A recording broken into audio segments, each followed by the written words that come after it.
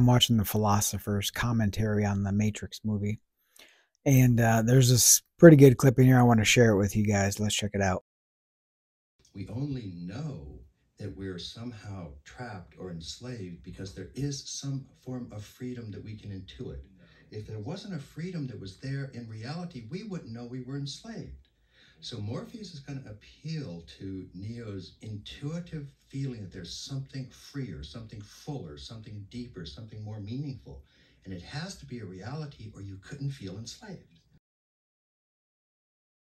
This is from Epictetus's Discourses. It's book 4, discourse number 1. It's all about freedom.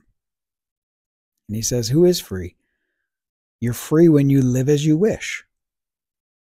Describes a few other things. He says, who wants to live in sorrow, fear, envy, and pity? No one. Who wants to go through life without knowing how to achieve this? How to achieve being free? No one. We, just like Neo, know that there is a better reality, a deeper reality, a more meaningful, a more enjoyable reality. We all know that. We're all going for that. That freedom is peace. That freedom is just being, not disliking anything. That's being at peace. When you don't dislike anything, you're at complete peace. That's freedom. It's freedom because the being trapped or enslaved, as he says, is living as you don't want to live. So imagine somebody who is enslaved. You're a prisoner. You don't want to be there. Or even if you're a slave who has to work, you don't want to be there. You're not living as you wish. I have an Epictetus clip where he says just that. A person is free who lives as they wish. So if you are upset, you're a slave. You're a slave because you don't want to be upset. You don't like being upset. You're a slave. What are you a slave to? If you want work to go a specific way and it doesn't go that way and you're upset, you're a slave. You're a slave you're a slave to your desire, your mind's desire. Your mind has a desire. And because that you want something, you have to kiss butt. You have to do what you need to do because you don't want to be unhappy. You think you want the pleasure from, you have a desire and your peace is disturbed until you satisfy or eliminate this desire, right? That motivates you to go get the thing that you want. Like, you're disturbed. That seems so weird. I'm giving you like the technical. But you know how it is when you want something and you don't have it. Like, you're like a little bit bummed. You're just like, I mean, yeah, you don't have to be depressed and like moping around. I'm not saying that, but like, you know, it's like a dark cloud over you. And you're thinking, you know, if I could just, you're subconsciously most of the time thinking, if I could just get this, the cloud would be gone. The sun would be there. Excuse me. You want that. You want that sun back. So you're a slave to your mind's desire. The mind is a slave to its own desire. It's all the mind. But the mind needs to learn that its own desires are enslaving it. So yeah, you might want to get the promotion at work. That's great. Then go for it. Work hard and see what you can do. if you don't get it, like it's not up to you to get it. They didn't like you. You're not good enough. Another person won the job. Whatever the reason is, it wasn't up to you to get it. You could have done anything. You could have paid somebody $10,000. You still maybe not, maybe they wouldn't have given it to you. So we never want to set our hearts on anything that's not in our control. So you go for the promotion. That's your preference. Like, oh yeah, I'm going to try to get this promotion. That would be cool. We would have this extra money. We could take an extra vacation. Those are all cool things. The trouble comes when we don't get what we want, or we're not getting it as fast as we want, which is still not getting what we want. We don't like the feeling of not getting what we want. We don't like the feeling of dislike. We dislike that we don't have what we want. And you don't want to live like that. You don't want to experience the feeling of dislike. What is the feeling of dislike? Sadness, jealousy, envy. That's the same thing. Upset, irritation, anxiety. Those are all the things that we don't want. So when we experience those things, we are a slave. What are we a slave to? Not wanting to experience those things. So the desire thing works both ways, right? It's like, I want a piece of cake and I don't want to get bit by the snake. It's both desire. I desire not to get bit by the snake.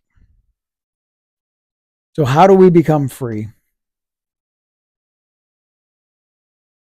Another note I made here is that, we do these things to get back to peace. Like I said, we got the cloud hanging over our head. So we buy stuff, we eat extra, we have sex, we do drugs, all the, you buy stuff, right? So it's like, oh, I'm going to buy the North Face. People will know. This is not everybody. Some people just, I guess, like the North Face. But in my mind, it seems like a lot of people get the North Face because, okay, I got the Mercedes, I got the North Face. What else do I? Well, I'm working on the big house, right? So we do all these things because we want something. What do we want? Well, maybe we want to feel like we made it, but we might also want social acceptance. We want the adoration of our neighbors and our family.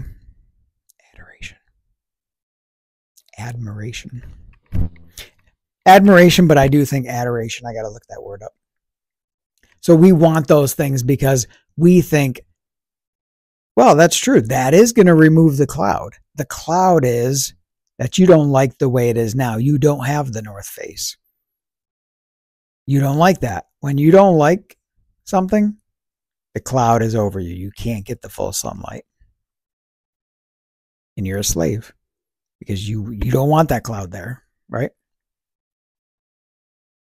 So I'm still playing a lot with this desire stuff because it's weird. It's like, it's almost like a chicken and an egg problem.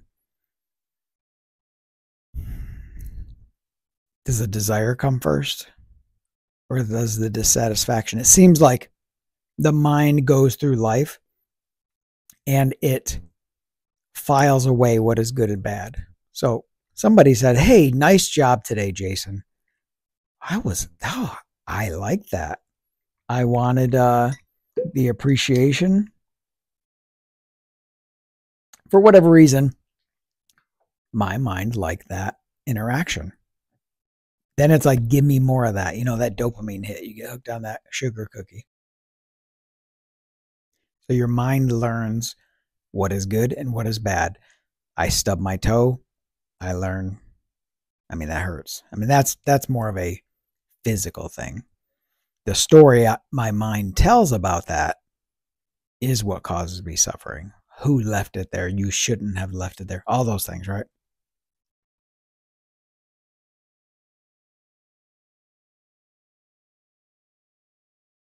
So your mind categorizes. It's just, that's what it does. That's what the mind does. That's good. That's bad. I don't care about that. Get it out of here. That's nothing to me. And then we want what Epictetus says this in Discourses 3.3. He says, The mind naturally wants what it sees as good.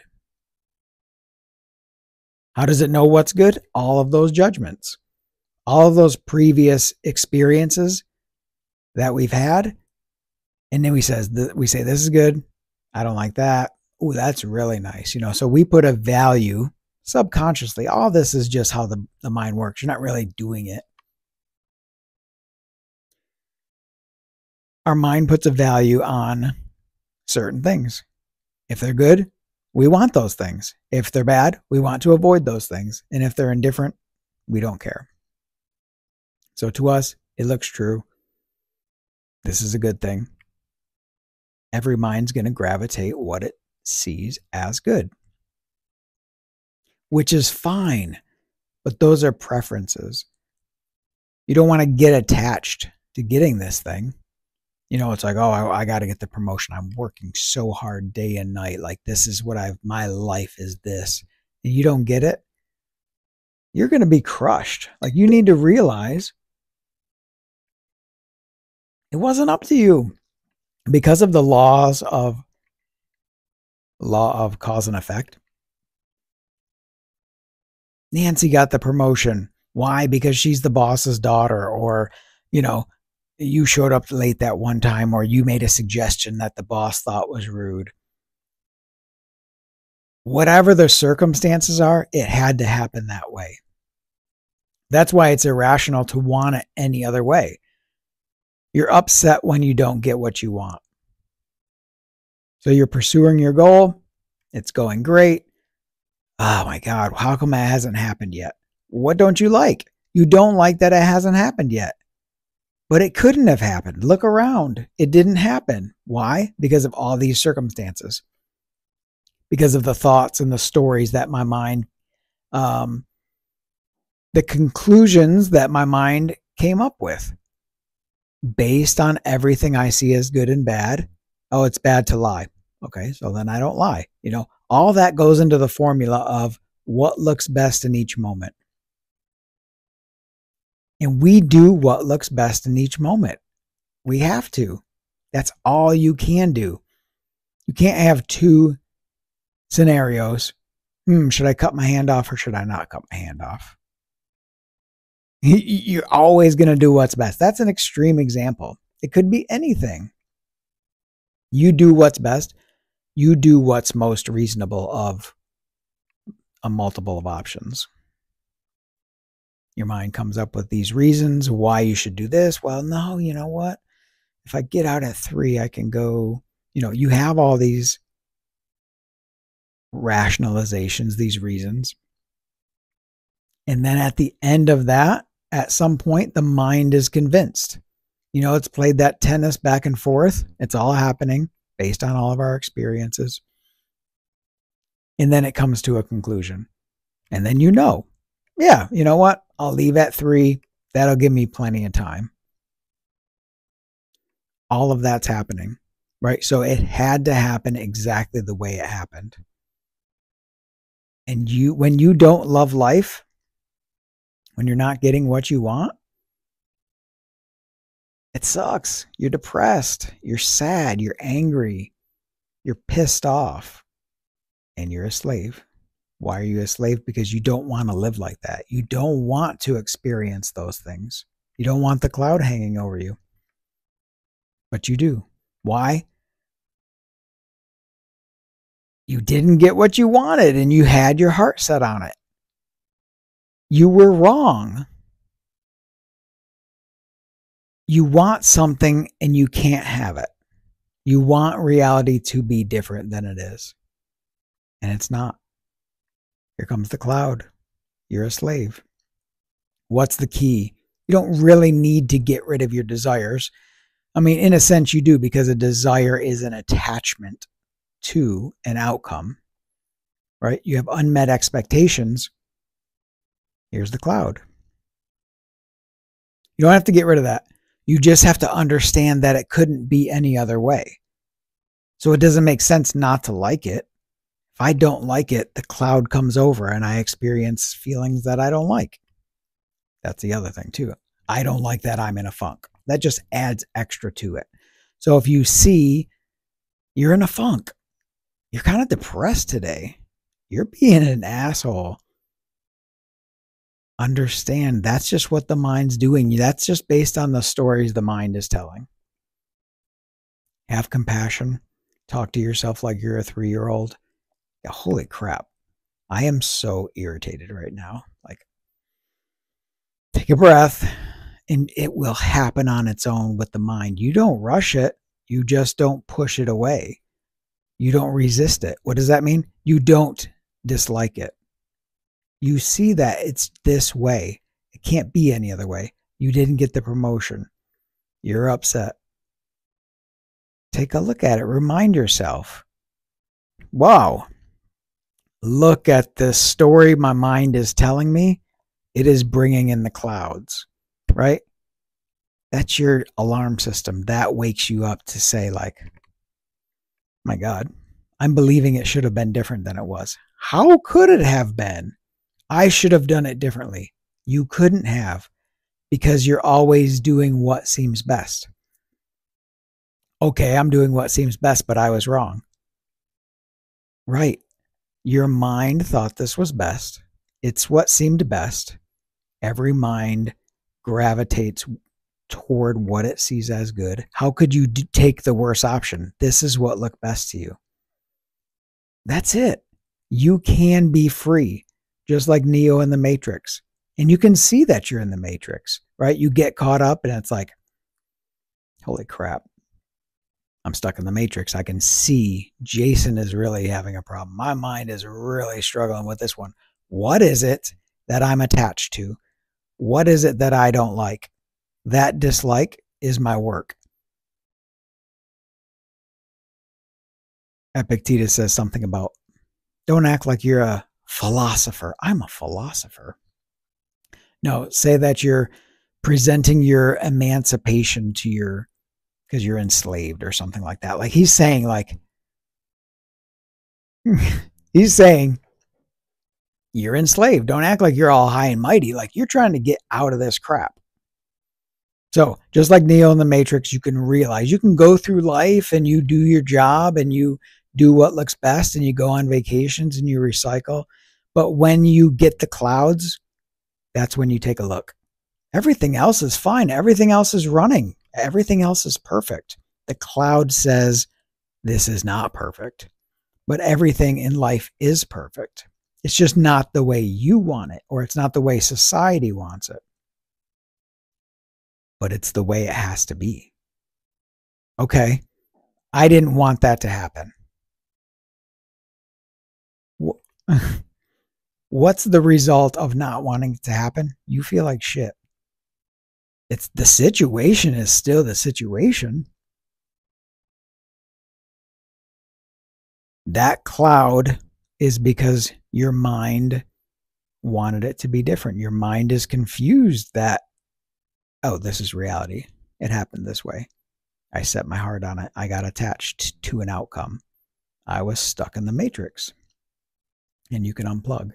And you keep doing that and you keep noticing and you keep getting a little bit more free and a little bit more free and a little bit more free.